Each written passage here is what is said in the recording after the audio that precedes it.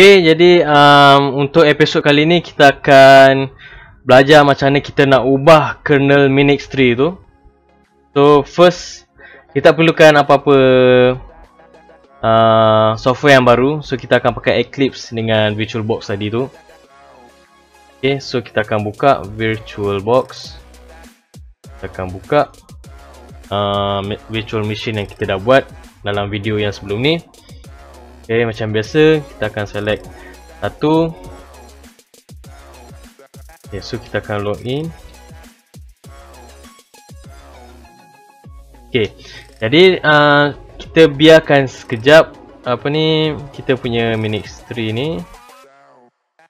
Kita akan run Eclipse. Okay.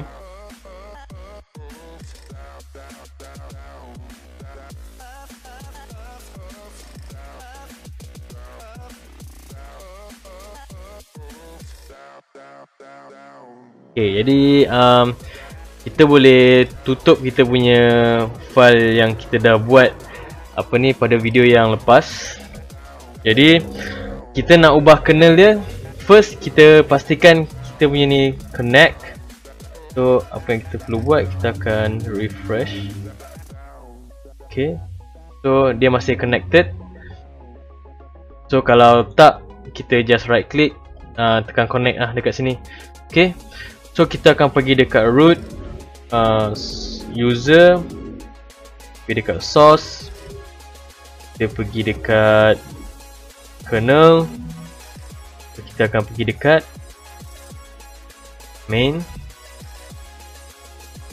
Okay, jadi kita akan pergi. Okay, jadi benda ni fragile, so pastikan korang tak ubah benda yang tak sepatutnya. Jadi apa yang kita nak ubah sekarang ni adalah dekat bahagian announce dia. So cari static void announce, void. So dekat sini dia tulis copyright 2012 Vrije Universiteit Amsterdam, The Netherlands. So sekarang kita akan tambah teks kita sendiri. So kita akan letak Minix 3 project. Okay, kau akan letak ID student lagu. Okay, dengan nama. Okay, so kita akan letak /n untuk new line. Okay, jadi kita dah settle part yang itu. Kita back dekat kita punya VirtualBox. Kita akan pergi dekat CD,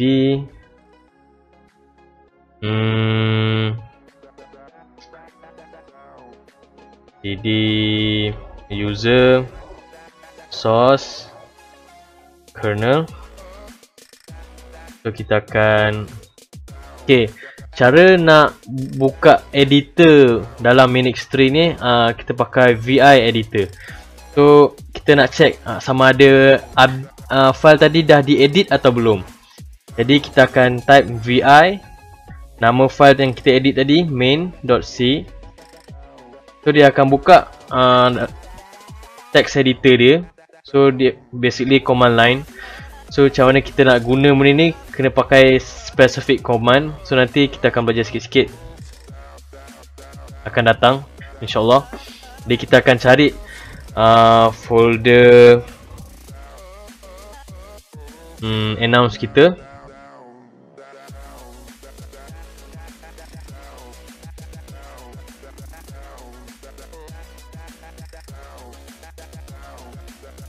Okay, nampak. Okay, jadi maknanya apa yang kita dah buat tadi ada dekat dalam announce. So dia dah update dengan apa yang kita dah buat tadi. Okay, so kita cara mana nak keluar, kita kena tekan kita akan masukkan command, nampak dua titik bertindih tu dengan WQ, maknanya dia save and quit. Okay, so dia akan quit daripada VI editor tadi tu. So kita akan tekan clear untuk clearkan balik kita punya screen. Jadi sekarang kita dah ubah kita punya kernel. Jadi sekarang kita nak jadikan kernel baru ni, kita nak boot dalam kernel yang baru ni. Okay, so macam mana caranya? Kita akan recompile balik Minix tree kita. Cara dia, first kita kena pergi ke folder user source. Okay, so kita akan make build. So proses ni makan lama, so terpaksa tunggu je. Okay,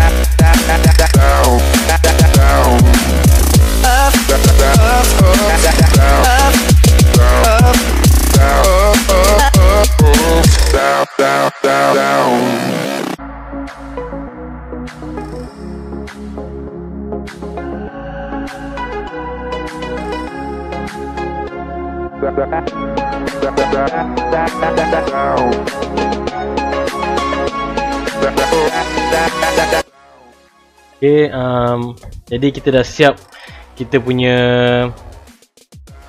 yang apa yang kita buat tadi. Okay, jadi sekarang kita akan buat HD boot.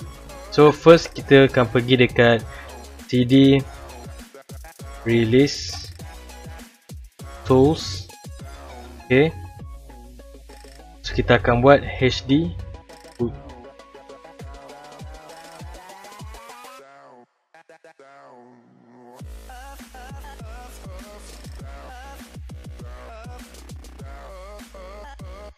lol. Make. Dan lagi sekali. Woo! Kita tunggulah.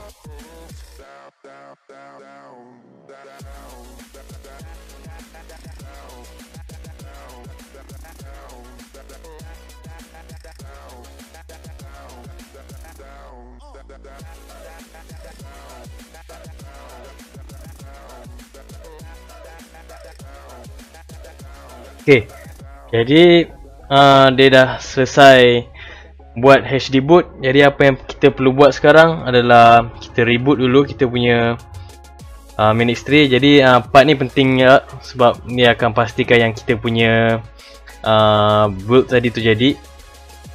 So kita reboot. So kita tekan, saya tekan lagi ni. So kita akan tekan 7. Okay, tekan 7. Okay, jadi kita boleh tengok tadi kita punya changes tadi ada dekat atas ni. Minix 3 project 2015859262 Nazib Zurati. Okay, kita akan login sebagai root. Okay, password Minix 3. Okay, jadi kita punya target kita berjaya. Okay, jadi sampai situ saja untuk episod kali ni. So jangan lupa subscribe, like dan komen di ruangan yang tersedia di bawah. So harap korang enjoy. Ciao.